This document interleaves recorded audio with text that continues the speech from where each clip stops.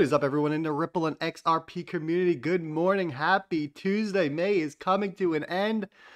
The year is halfway over. Boy, oh boy, where does time go? Listen, so much to talk about. We're going to talk about the European Central Bank. We're going to talk about Goldman Sachs. We're going to talk about the price of XRP, where we are going. And we're also going to talk about the overall crypto market. Without further ado, let's not waste any time. Let's jump right into it. Make sure you give me a follow on Twitter, XRP News _.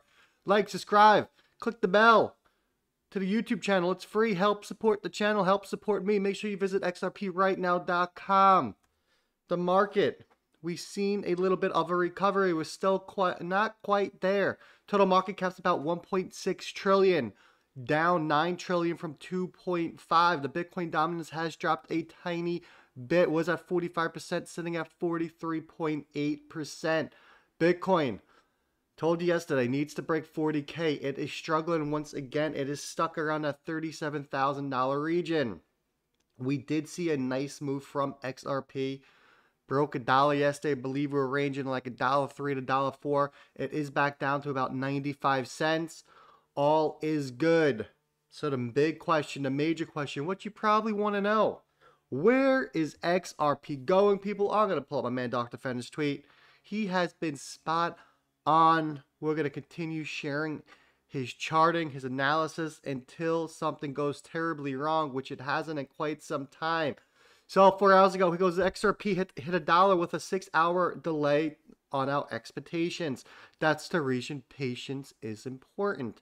Let's have a look at the support and resistance levels at our chart. Currently, $1.16 and above is important. So he is targeting $1.16 as the next level we need to break in order to continue this push up and get us back to where we were before this crypto dump. If we struggle and we cannot break $1.16, or we cannot continue to make a push upward, we are going to be revisiting our lovely support levels at 92, 78, and 65 cents. If we do break 65 cents, for those of you who have been around as long as I have, get ready, because there is a possible dump all the way back into that 30-cent region. It is going to take a lot, but it could happen because the Bitcoin revisits the $19,000 region. You better hold on, strap on. You better load up that fiat. You better get ready to have some fun, because it's going to be Black Friday all over, people. All right, let's move over. Now, Elon Musk put out several tweets last night. Most of them got deleted. I can't show them to you, but I'm going to show you the one important one. He says, I spoke with North American Bitcoin miners. They committed to publish current and planned renewable usage and to ask the miners worldwide to do so. Potentially promising, yes, potentially promising that you're going to ask Chinese miners to change what they're doing. The Chinese miners are currently being kicked out of China.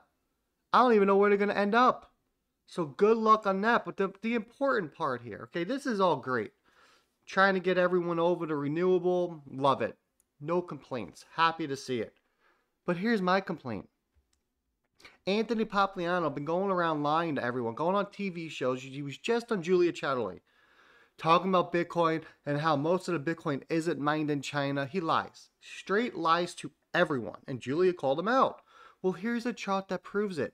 Just 8% of the Bitcoin is mined in the US and Canada, while 65% of Bitcoin is mined in China.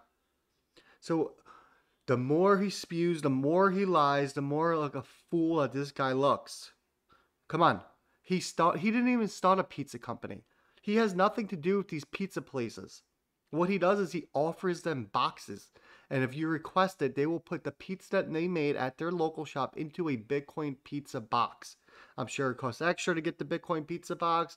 I'm sure Papa's getting a nice cut. But he doesn't have a pizza franchise. He doesn't own a pizza store, people. Guy's a joke. Let's keep it moving. From Michael Manfield, make sure you give him a follow. He's one of the sleepers in the community. Puts out a ton of great information. You need to keep up with him. He says Ripple enabled Temenos is making moves. More than 60 challenger banks worldwide have leveraged Temenos to launch quickly and innovate at speed, including Alba, Banco del Sol, Flowbank, Flow, Lunar, Next Commercial Bank, Veribank, and WeLab Bank. He says, with our real-time API-first technology, Savin will create a digital ecosystem that offers outstanding experiences, true value in the day-to-day lives of Ontario customers, which segues us over into First Ontario Credit Union, who's launching a digital-only offshoot of Temenos. So why is this big? Because Temenos has been a Ripple partner for some time. Temenos partnered up with Ripple and is using RippleNet's API to onboard people quick and efficient to get onto digital rails. We are seeing a chain reaction of this. We all know what happens. You move them off the legacy system, you move them over to the new digital system. Once they're on the new digital system, you have them dip their toes in on-demand liquidity, show them how it works, how easy it is, how fast and efficient it is. Once they get comfortable with that and they start opening up additional corridors and expanding, you have them hold XRP. We know the steps, we know the process here, people. This is great news coming from the Temenos camp. And then from XRP Bully, check this out. Flare Networks. That's right. Flare Networks was on the TechNet Conference Asia Pacific 2021. This is a Goldman Sachs events. Talking about digital assets and short-term disruption. Remember, the Flare Network is going live in about 4 to 6 weeks from today. You will be getting your airdrop. Remember, I believe it's 15% the first month and 3% a month after that. I can't wait. I think that's really going to open the floodgates. That's really going to cause the price of XRP to decouple, to break away from Bitcoin and the rest of the market. It is going to be exciting. And then we get into the big news. You saw the thumbnail. Thumbnail's about Goldman Sachs. You can't get much bigger when you start talking about Goldman Sachs. You can't get much bigger when Goldman Sachs has started to talk about Ripple and XRP. The first slide, and I covered this before, but I want to bring this back to your attention. This comes from a central banking media download from someone. I think he's he's one of the presidents of the head of the European Central Bank. He put out this presentation talking about cross-border payments, talking about the new forms of cross-border and cross-currency settlement. He mentions the use of crypto assets as a bridge currency. Ripple liquidity. What do you think Ripple liquidity means? XRP, on-demand liquidity. That is what Ripple liquidity is. Then he says alternatives based on DLT and CLSNet. He then talks about settlement assets as proxies for central bank digital currencies. What do we know Ripple is working towards?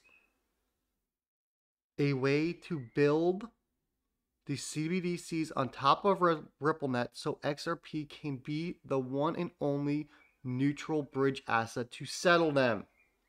I want to scroll down and read a couple of these comments.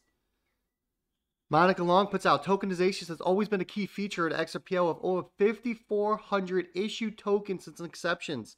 Central bank digital currencies will live on a new private ledgers that run parallel to the XRPL, using XRP as a bridge to interoperate with other currencies. No more walled gardens. Monica Long is telling you. Monica Long was the one who initially told you that Ripple was working with 40 to 50 central banks. Forget the other lady that she was with in that interview, who I believe is no longer at Ripple.